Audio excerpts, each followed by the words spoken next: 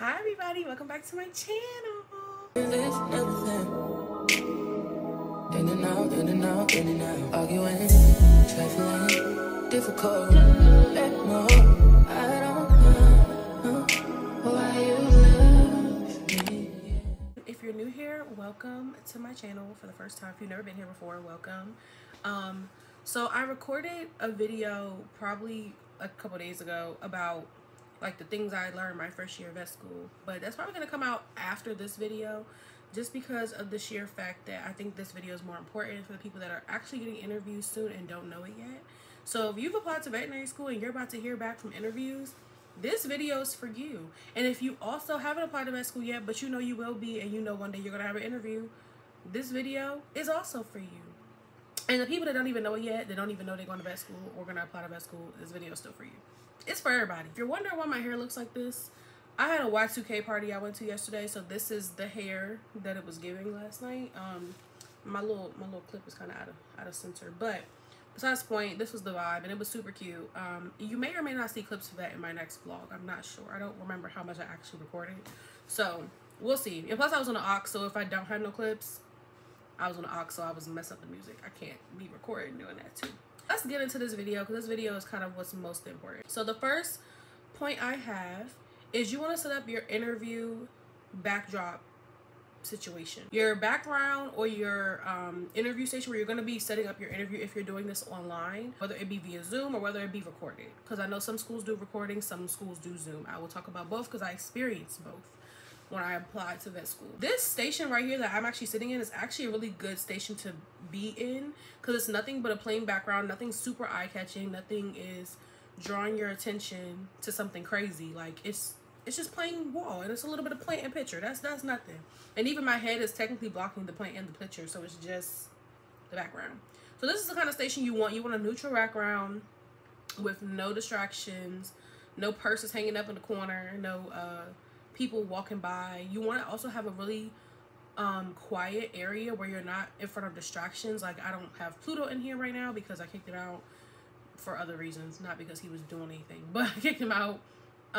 And you want a quiet, non-distractful environment where you can actually sit down and talk to these people or record your interviews. I remember like I was doing it in my room, and in my room at home, my mom's room is right across the hall and she's loud. Like she's loud and don't realize how loud she is. So she'll be walking by singing and I'm like, look ma'am, I'm about to start an interview. I need you to stop.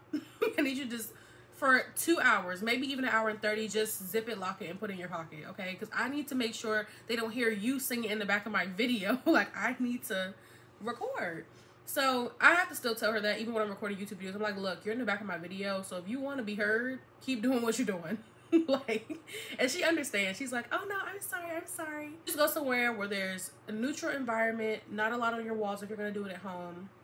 No distractions, no babies, no dogs, no cats, no nothing, just silence. And I'm sure you probably hear Pluto in the background screaming for me to open the door, but I'm not. That's for my online interview people. But if you're gonna go in person, because some schools still do in-person interviews, believe it or not, set aside time to get ready to travel and to be there early. It's better to arrive 10 to 15 minutes early, okay? You don't want to be late to this interview because it already gives them the bad impression that you don't know what you're doing. I recommend if you have it online to also check your Zoom links ahead of time or whatever the case may be to make sure you're prepared to do this.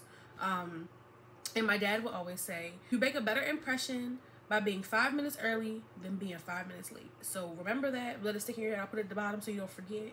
Shout out my dad because he would always say that, and I still have a problem with lateness. So I'm pretty sure he's looking down at me like, Juliet, you're not even living by what you're saying right now. And he's right. I'm working on it. Before I kind of get into the next point, I'm going to talk about the difference between my online and my virtual recording experience. So Virginia, Maryland does online recording, it's like MMPIs, I think. I don't know what it stands for right now. But basically do like multiple part interviews. That may be what it is. But like multiple parts. And you'll go on like a website, log in with your credentials, and they'll give you a prompt. Like you can do this whenever. You just have like a deadline of like a week or two, maybe. And you sit down wherever, get ready, get presentable, whatever, sit down. You start the interview, you listen to the prompt, and then you have to record your response. So it's a very low maintenance interview. I loved it. I thought it was amazing because of the sheer fact that it took away a lot of my stress. And you even get a few minutes, like they give you like 5 minutes to decompress with the question and to answer it in your own head. So when I was doing it, I was sitting here out loud like, okay, this is how we're going to answer it. This is how we're going to say it. We're going to make sure we smile. Like, I'm going to get all into that. But do you have to really sit there and, you know, you have time to plan it out to figure out how you're going to be presentable on the camera. Excuse me. As opposed to a Zoom where they're looking at you and they want you to answer immediately. It's a little bit more nerve-wracking because you want to say the right thing. Like, you want to not mess it up and say the right thing. I did that for Tuskegee. Tuskegee also, they had the Zoom interview for me. And it went really well. I was really nervous, of course, because I was in front of 2 very well-renowned doctors that I didn't know.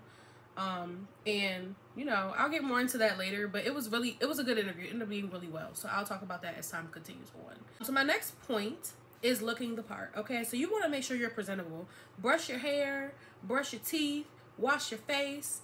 I wouldn't recommend having a pimple patch on while you're on the thing, but if it comes down to it, you are who you are. Pick out your outfit, and you can even, if you're a girl, do your makeup, because I did my makeup, and I'll put a picture there because I have a picture of that. And it made me feel a lot more confident when I was doing my interview because I felt like that girl. Like, I felt like, oh, it's a baddie, okay? And that's how I felt. And I think when you feel better, even in person, if you're going into the interview, look your part. Be confident. Like, and the best way to feel confident about yourself is to look the part. So when you look the part, you look in the mirror and you can say, I look good. I'm gonna rock this interview. That's how you know you better come in with that fire, okay? So, like, I think it's really important to look the part and feel confident as you're walking into a building where you're not gonna know nobody and these people are speculating you with a magnifying glass. Like, you want to come in being yourself, being who you are. Now, I would not recommend you coming in with orange lipstick or blue lipstick. I think you should tone down for the interview. Keep it natural, keep it cute, keep it glam, like not too much. I did have some really big eyelashes on, which I was actually concerned that would be too much for them, but it actually ended up not being. So I still don't recommend having overly big fluffy lashes. Get some nice natural makeup, nice natural lashes. Keep it as natural as possible, because I don't think you should do the most, because they're going to be looking at your lashes and not you. If that makes sense. The next part that I'm going to talk about is practicing deep breathing techniques. And I say that because it helps reduce anxiety. And I'm someone who my therapist actually told me, Jalea, you need to be doing the 3-6-9 method. And I'm like, what is that? Like, what is the 3-6-9 method? And she was like, I'm going to let you try it and see how it works. So, like, and she said, you want to get into a practice doing it when you're in an anxiety-filled state. So that will obviously be before your interview, right? Because you're covered in anxiety. Anxiety is like that new Inside Out movie where they had the little anxiety one. And she's like orange and she's cute. But she's like a nut. And I wouldn't know because I haven't seen the movie yet. But from the clip I saw, it's like we have 20 of them in our head driving our, you know, body and our sympathetic nervous system. So you want to get your sympathetic nervous system to calm down and put your parasympathetic back on so you could think logically as you're answering your interview. That's the science behind it. 3-6-9 method, I'm going to talk about it.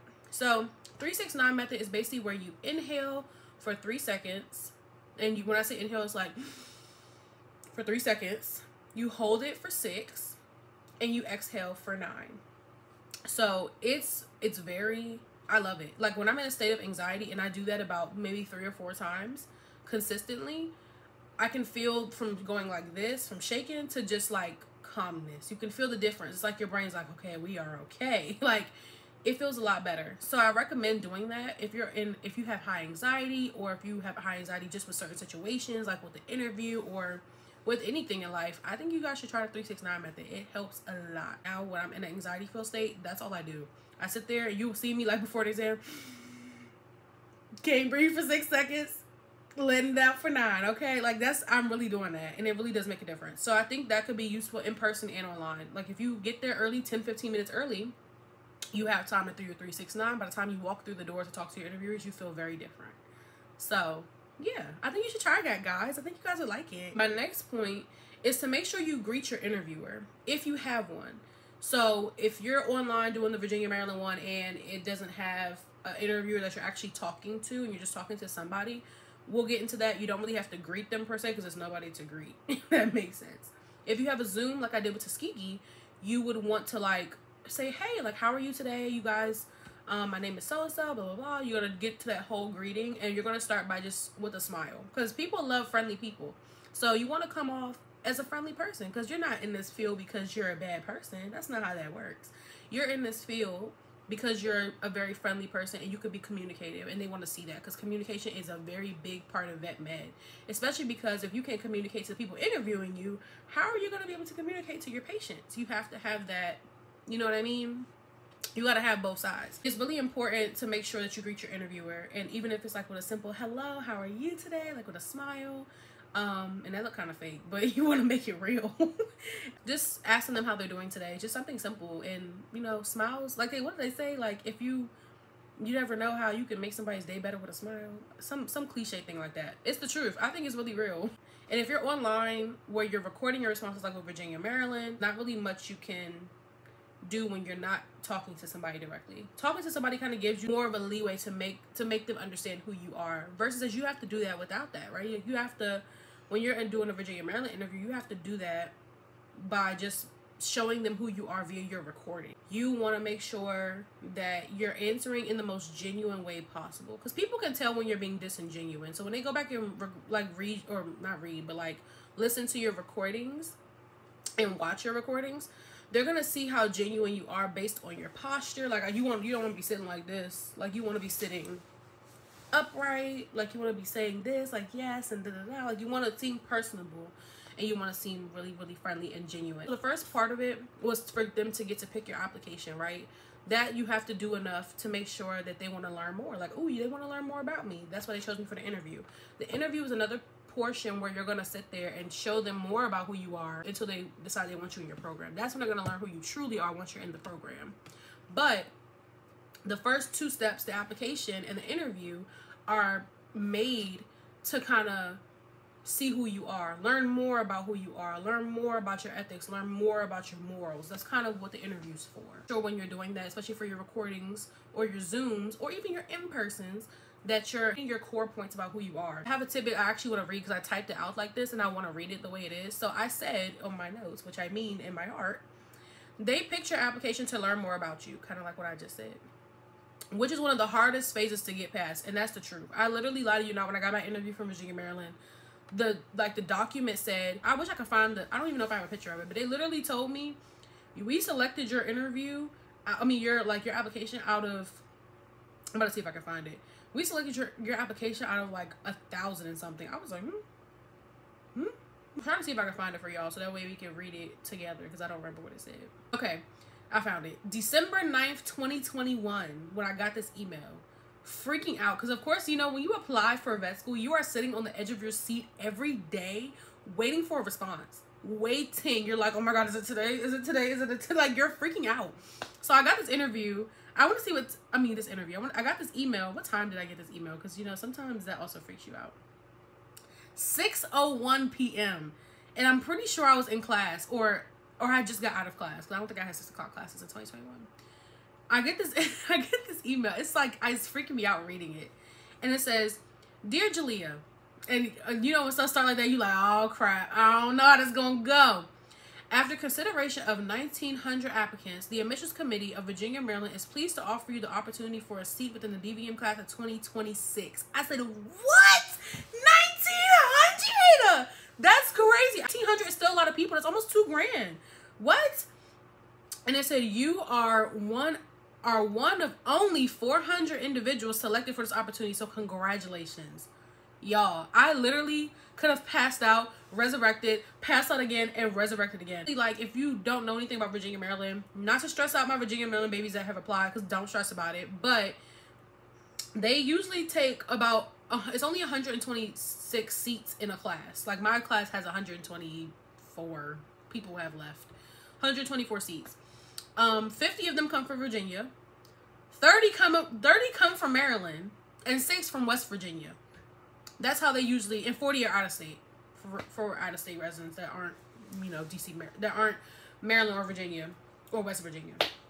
So let's keep that in mind, that's a very low number of people to receive something from. So when I read this, y'all, I was in shock. I think I called my mom. I was crying. I was so happy. It was a very beautiful opportunity. And sometimes I think I should read this more often, because I can't believe I'm sitting here sometimes, and I'm gonna screenshot this and keep it, because it really did freak me out when I read it. My next point, and this is my most important point, guys, most important, be who you are. Be yourself, okay? Not like me, period. Like, but I'm saying that to say, like, this is the hardest part to get by. So if you got an interview, pat yourself on the mother freaking back, okay? Because that's hard. That's the first step. Like, what? So you have to rock this portion because that means you're gonna get in. Like, you have to rock it. You gotta rock it. Like, what trying to say? So rock it. You gotta rock it. Like, I'm rooting for y'all for real. So really, you gotta make sure that you understand that this part, the first part was the hardest part. This is the easiest part where you get to just be yourself, right? You get to just take a, they chose me. They chose my application. Now I gotta show them why I'm here and why I'm the right choice. Make sure that you're answering the questions. If you don't remember what they said, this is kind of not really for the recordings, because I believe, actually, I don't know if I'm wrong about this, but I think I was able to, if I wanted to go back and re-record the question, I think you can re-record it. So if you have to re-record it, which I think you can, make sure you're answering the question wholly. If you missed the part, start over. Like, keep starting over. Make sure that is your perfect take, okay? And it's okay for you to start over. And I think they let you. I'm not sure. I forgot. But if you don't remember, you have an actual interviewer and you're not doing like a recording, ask the person, like, hey, did I answer all your points, or did I miss anything? They'll respect that. Be like, oh, she's asking me if she missed something, or he's asking me if he missed something. Let me read the question again to make sure he got all his points. And I asked my Tuskegee person that, and I was like, did I answer your question correctly? Like, all your points? And he said, you did, but you didn't answer this part. I said, I'm so sorry about that. Let me go back and answer that portion as well. That's, first of all, that sounds so professional, right? Like, if you could have just kept going and been so nerve-wracked that you didn't even, like, think about answering the question. But answering the question wholly and completely is really important, because they want to see you hit every single point, so that way we know all the points we need to know about you. It's also it's also okay to get nervous and misspeak. I just did that. Like, I hope y'all peeped that. It's okay to get nervous. It's okay to misspeak. If you do, here's what I recommend that you say. This is what I said with one of my interviews. I don't remember what interview it was. It wasn't Virginia Maryland, so I'm gonna assume it was Tuskegee. And I said, I apologize if I'm talking super fast. I'm slightly nervous about this interview, so please bear with me. And they actually laughed at me. Like, the two interviewers I had at Tuskegee, they laughed at me, and they were like, it's okay. We know y'all are nervous. Like, we understand. And they was like, you're doing great. You don't have to slow down. You're actually not talking that fast. And sometimes in our head, we think we're talking a mile a minute. Like, sometimes even when I'm recording these videos, I'm like, I am talking so much and so fast. And you really aren't. Like, you're talking normally. I remember I did that for one of my other videos. I went back and watched it. I sounded fine. I was like, oh, I thought I was talking a lot and pretty fast, but nope, I wasn't. My next point, most of the prompts turn into some story about your life. They do that on purpose. They do that because you want to see how you can relate one situation to your life, like something that's actually happened to you. So for example, which I have an example here, there was a prompt that asked me to explain a time where I had to deal with a difficult customer, and how did I end up handling that and have it yield a positive result and not a negative one. I'm not going to explain the story to you because it's slightly long, but I will give a little hint about it. And basically I explained that there was my coworkers had a situation, and they came into me and they were like, I can't talk to that woman. She is being so berate and so this, and they didn't use that word. They said a lot of other colorful words. But they was like, she's being so this and so that and so this. And I was like, well, let me go talk to her. Like, maybe y'all are just, I don't know, maybe y'all just don't have customer service skills. But I have worked in customer service. Like I told you, I worked at JCPenney's. I worked at Dressbarn. I had customer service experience. I know how to talk to customers. So if you haven't had that, it's a little hard for you to know how to talk to a difficult customer, right? So I go out there. And this lady she is kind of mean. I'm not gonna lie. She's cursing me out as I'm talking to her. Because she's like, I just don't understand. I don't understand how I come here every effing time. And every time I effing come here, y'all got new charges and new prices for me. This dog is 1 year old. It don't need no heartworm test. I was like, ma'am, hi. Let's talk about this for a second. I was like, okay, so your dog's 1 year old, right? She's like, yeah, he's 1 year old. Okay. I said, so your dog was really supposed to have this heartworm test probably about 8 months of age, and he's 1 year old now. We let you slide at 8 months and gave you the prevention because we knew that maybe he'd be fine for a year, which is honestly the wrong thing to do, side note. But we let them slide, gave them the prevention, And yeah, so now when you came back in a couple months, it's time because you need more prevention. On top of the fact that you already didn't get a heartworm test, so now you need a heartworm test. And she was like, he don't even go outside. He don't even step outside. How is he going to get heartworm disease? And I was like, ma'am, do you know how heartworm disease is, spread? And she said, of course I do. Ticks. Y'all, I didn't want to laugh in her face because that's not respectful. So I said, actually, no, it's not ticks, it's mosquitoes. She said, well, regardless, he doesn't go outside, so I don't see why that matters. I said, ma'am, have you ever been bitten by a mosquito in your own home? And she said, well, yeah. I said, it's the same thing. I said, because all it takes is one infected mosquito that's carrying heartworm disease to bite your baby. And once the mosquito bites your baby, who knows what could happen. So I was like, I think it's better for you to just stay on prevention because it already helps repel the mosquitoes. But in order for you to get the prevention, we got to make sure your dog is negative first, because it's no point of us giving you prevention and he's heartworm positive. And she was like, oh my goodness, I'm so sorry. I said, it's okay. I was like, it happens. You didn't know, which is why I wanted to explain it to you so we can talk about it. She said, well, I don't really have the money for that. I was like, I know. And I was like, I know it's expensive. But I was like, I'm looking at, I don't remember the name of the dog. It was a little Pomeranian puppy. And I was like, I'm looking at so-and-so's nails. They look a little long, right? They look a little bit long. She's like, yeah, they've been kind of scratching me up. I was like, yeah. So I was like, let's do this. You get the heartworm test, and we give you the prevention as long as it's negative. I'll give you a free pedicure. It's just a pedicure. It's a puppy. I can do it myself. He's not going to move too much. It's a Pomeranian. I held it in my hand and clipped the nails in 2 seconds. She was like, I think I could do that. I said, okay. So I'm going to go back in. We're going to run a heartworm test. I'll give you the nail trim. And regardless if he's heartworm positive or negative, we'll go from there, okay? And I'll let you know the results. So she was like, well, I appreciate you talking to me. She said, I'm sorry if I got a little, like, out of control. I just be getting upset because I don't understand the pricing and I don't understand why the dogs need these things. I said, trust me, it's okay. I do understand because you don't know. So that's why I came to tell you, girl. So I got you. I'm gonna get you the pedicure. Give me your dog. Let's go back inside, because this is when we were doing curbside too. So I'm like, give me the dog. I'll go back inside. We'll get the heartworm test. I'll give you the pedicure. She was fine. So I went in. I came up with the dog, and my coworkers are like, I was like, y'all just wasn't talking to her enough. I don't know. Like, I don't know. I said I wasn't going to give y'all the whole story, but I did, because I love that story, because it shows you that sometimes people just don't know stuff and don't understand, and of course, we get frustrated about our money. We're not making enough, and the economy is going to trash. So I understand, but that's an example of how I had to deal with a negative customer. Don't go using my story, y'all. No, I'm kidding. I trust y'all. That's just an example of a prompt. They will give you, there's a whole bank of prompts, so it may not be a difficult customer. It may be something different, but that's how the prompts relate to a story in your life. And the story could be as simple as, why are you in vet med? How did you get to this point? How did you get there? It could be that simple. Especially if you don't have a traditional route of vet med where you just love puppies from a young age and then decide to become a veterinarian like me. Like, not everybody has that story. This is like my last and final point, guys, because this is already like a 30-minute video. Finishing up the interview.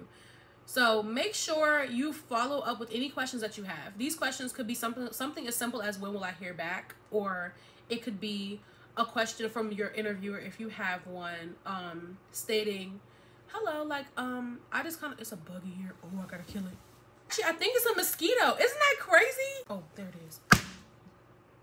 Dead as hell.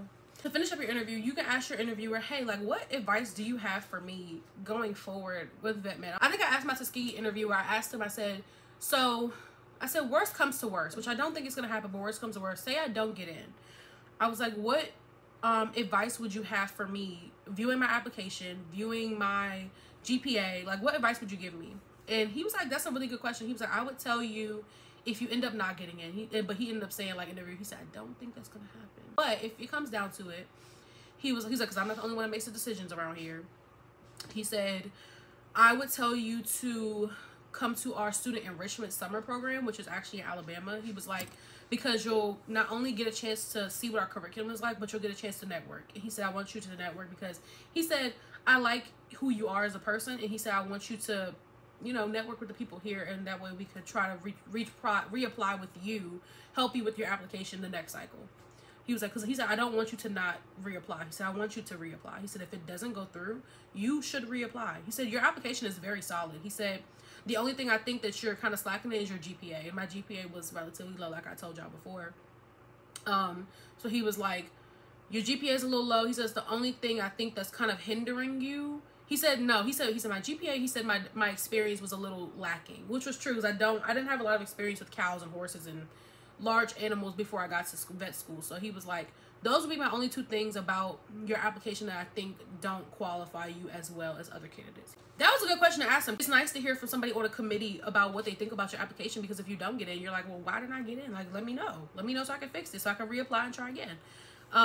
So I think you should ask one question if you have an interviewer. If you don't have an interviewer, I believe there's probably a section on Virginia, Maryland's interview that says questions, and you record a response. I don't remember if there was, because I probably just trauma blocked it out because I was so nervous. I'm sure they leave a spot for questions, and if you do, I would just ask a question, and it could be something as simple as, hey, when do you thank y'all so much for taking the time to interview me. I want to know when exactly we'll hear back, or you know, when, whatever your question is, and thank you so much for your time, and leave it at that. Thank you so much for your time and energy. Like, that's one thing I say. Thank you so much for your time and energy and taking the time to review my application. It means a lot to me, just to let them know that you're grateful for the opportunity. Really nice to hear, as somebody who, you know, I don't know, didn't expect that. Like, you know, you just don't really expect it. And yeah, we had well over 3 weeks to complete it, so you had time to complete that interview. But yeah, guys, so that's a little tidbit about me. Not really important, but I hope it really does motivate y'all to continue on with your journey in vet med. But I will always ask at least one question when you're finishing up your interview. Just at least one, if you have the opportunity to do so. So I'm gonna say this ahead of time because y'all are probably watching this early, but if you're about to get an interview, or if you already got your interview, you probably wouldn't know this yet, because you would get interviews and then you would probably search my video. But I digress. Congratulations, Pat. I'm clapping for y'all, okay? Because that's an accomplishment.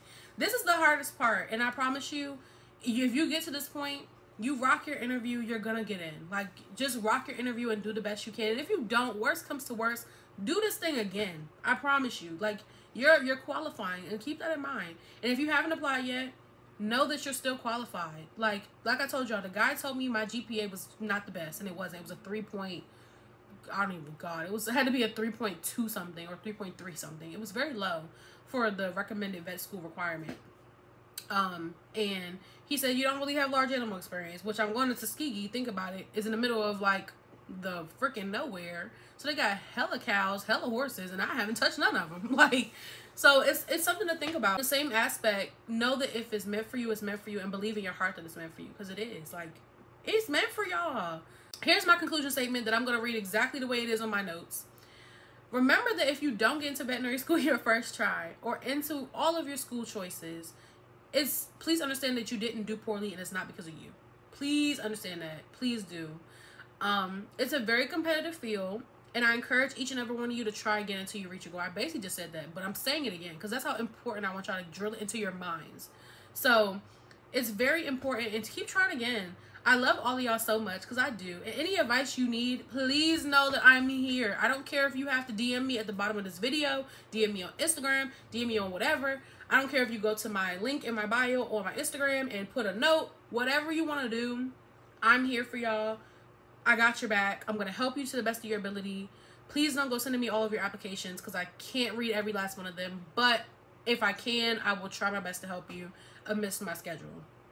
Y'all know where to find me. I'm here. This is the end of this video, guys. Thank you so much for watching and for tuning in. I wish you the best of luck in all of your interviews, because you're going to kill it. Know that you're going to kill it. You better wake up in the mirror before the day of your interview and say, I'm going to murder this interview. I'm going to do so good that I'm going to get accepted. Speak it into existence and do what you need to do. I love y'all. If you need anything, I'm here. But thank y'all so much for watching. I'll see you next time. Bye.